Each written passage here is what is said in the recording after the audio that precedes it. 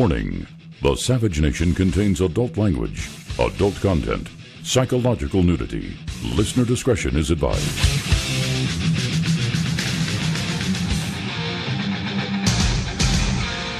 And now, America's most exciting radio talk show, The Savage Nation. Talk radio for the thinking person, home of borders, language, culture. And here he is, Michael Savage. Welcome to the Hotel California. Such a lovely place, such a lovely place, such a lovely face. It is the way of all flesh. That's right. No one is immortal, not even Bernie Sanders.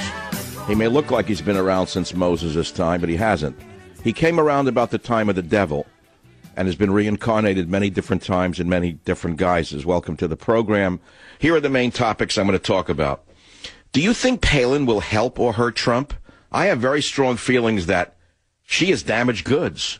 She's not going to help him. I have no idea who's advising him, but my advice is let her go fly fishing in Alaska, too. Banned in Britain. Now, they want to ban Donald Trump. They banned me. They banned others. We're going to play some sound for you from the once great British Parliament, where you will hear lies being repeated by the Labour Party, which is a fundamental offshoot of the Communist Party. The worldwide Soviet Communist Party is alive and well in Britain, where the Labour Party now spreads the big lie over and over again. As Goebbels said, if you tell a big lie often enough, it will become the truth.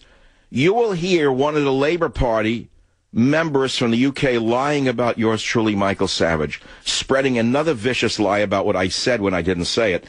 The only good news for me is that I had no idea I was in such esteemed company of those banned in Britain, including Mike Tyson.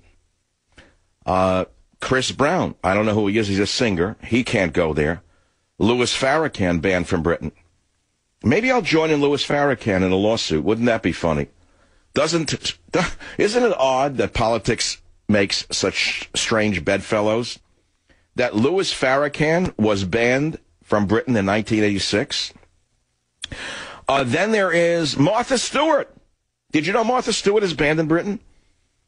Now, why would they ban Martha Stewart? She was sentenced to 5 months jail for lying to stock market investigators. By Obama's standards, all of Wall Street would be in prison by those standards today. But British border officials said they would continue to refuse entry to Martha Stewart because she had been found guilty of serious criminal offenses abroad. So they let Muslim fanatics rage in the streets saying they want to overthrow the government, introduce Sharia law, cut the Queen's throat, etc., but not Martha Stewart nor Michael Savage. What a sad day it is in the world that the West has produced such spineless, useless leadership. But let's come back to America. Hillary's most secret server is the biggest story of the day. Let's not overlook this news-breaking story. It came up about 1 hour ago as an exclusive to Fox News. Inspector General has looked into the Clinton email story, and it turns out that Clinton transmitted intelligence from the most secretive classified programs. How come she's not banned from entering Britain? I wonder. Why isn't she banned from entering Britain? Hillary Clinton's emails on her unsecured home server contained intelligence from the U.S. government's most secretive and highly classified programs, according to an unclassified letter from a top inspector general to senior American lawmakers. This is a huge story.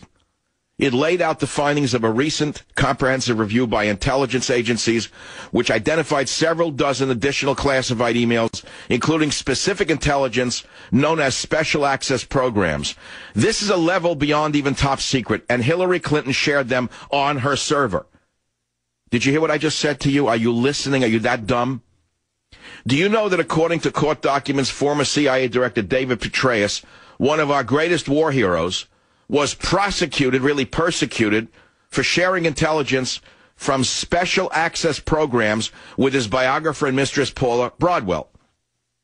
At the heart of Petraeus' prosecution was an NDA, a non-disclosure agreement, where General Petraeus agreed to protect these closely held government programs with the understanding, quote, unauthorized disclosure, unauthorized retention, or negligent handling could cause irreparable injury to the United States or be used to advantage by a foreign nation, close quote. And your girl Hillary Clinton signed an identical NDA January 22nd, 2009. Now, why is it that Petraeus was prosecuted for breaking this non-disclosure agreement, while Hillary Clinton is so far free as an eagle? Why is that? Tell me why that is happening. The answer is because we have a warped justice system in America with a corrupt presidency. She obviously violated USC 18 Section 793, gross negligence in the handling of secure information under the Espionage Act, according to the Inspector General. Why is she not being prosecuted? That's topic number 3. So we've got 3 topics. Hillary's most secret server, Michael Savage being banned in Britain. Do you think Palin will help or hurt Trump? And I would be remiss not to read this to you. I found this last night and I almost fell out of my chair. Did you know that Ted Cruz did not renounce his Canadian citizenship until 2014? Is that correct, Jim? I want that confirmed. Yes or no? I was told this today. Someone's job is on the line right now because that's what I was told today. Yeah. He was a Canadian citizen until 2014. How could he be a senator from Texas as a Canadian citizen? Are you telling me that a foreign national could run for the U.S. Senate? Not that it would make much difference.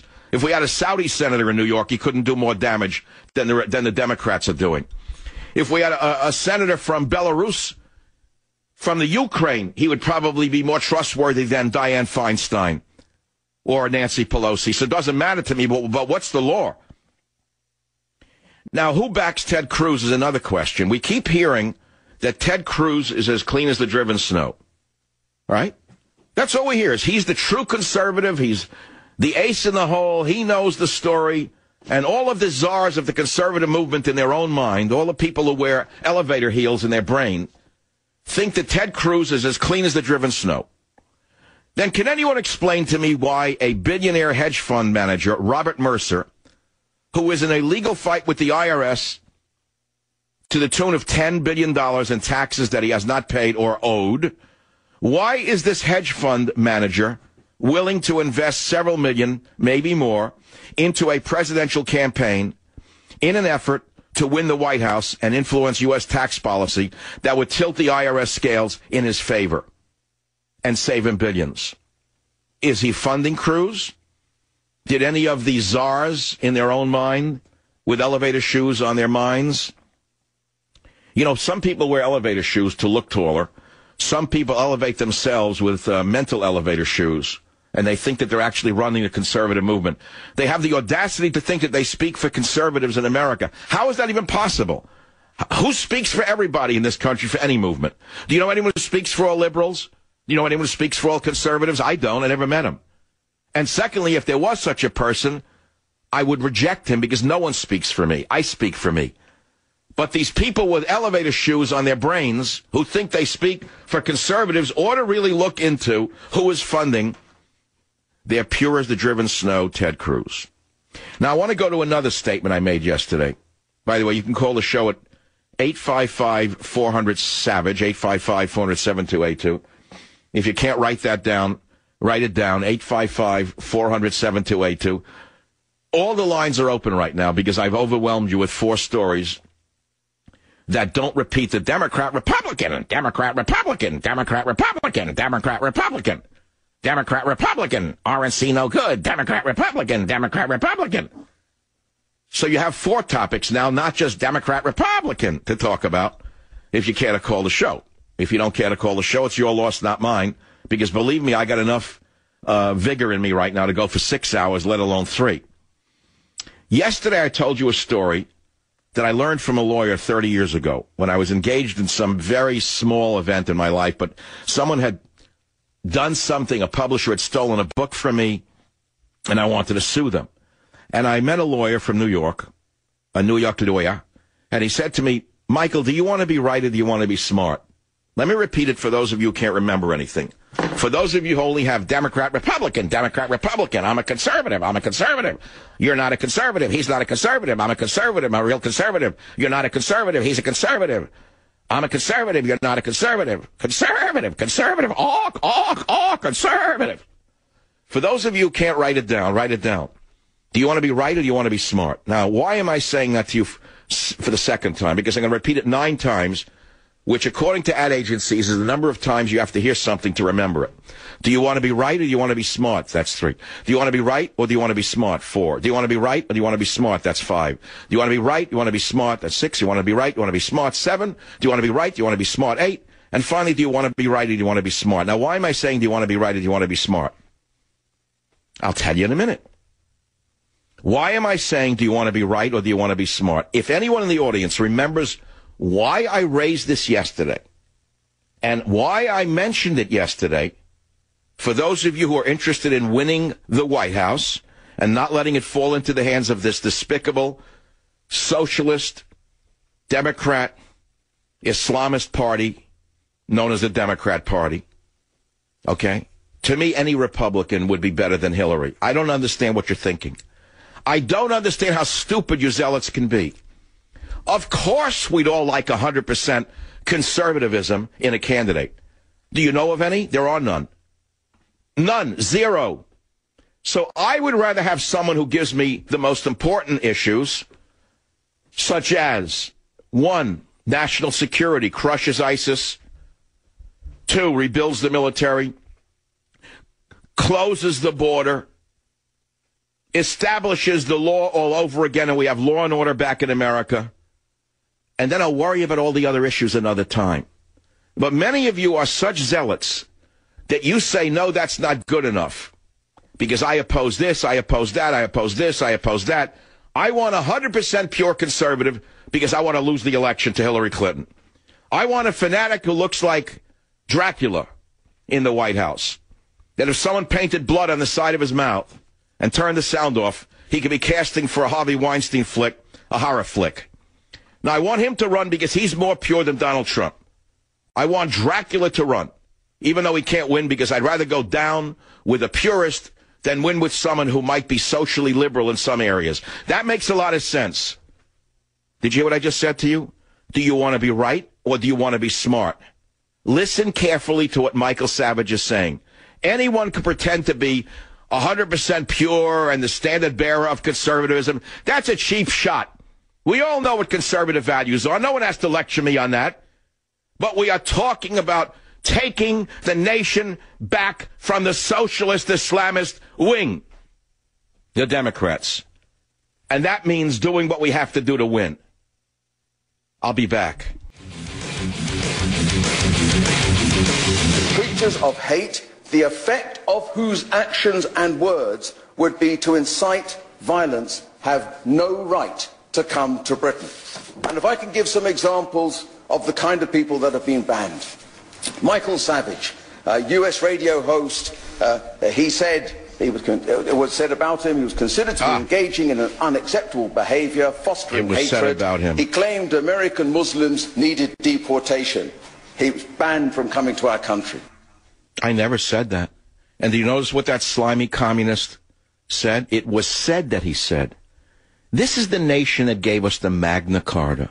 This is the nation that lost so many millions of men in World Wars I and then in World War II to fight fascism. And we wake up and we find out that fascists have arrived in Britain in the guise of the Labour Party of today. And they let, this is even more interesting, they let Muslim refugees in who are not vetted. Several of whom are terrorists. Many of their own homegrown Muslims run around with signs, say things about overthrowing Britain, introducing Sharia law, etc., and they're not banned. It's a hypocritical nation. It's sickening. Now, in my case, they picked on a man who was an underdog who couldn't fight back. It cost me $400,000, and I couldn't get anywhere because the government at the time was controlled by the communists, the Labour Party. And I was told that when Cameron, the conservative, was elected, he would take me off that despicable list because what they said about me was false. Well, Cameron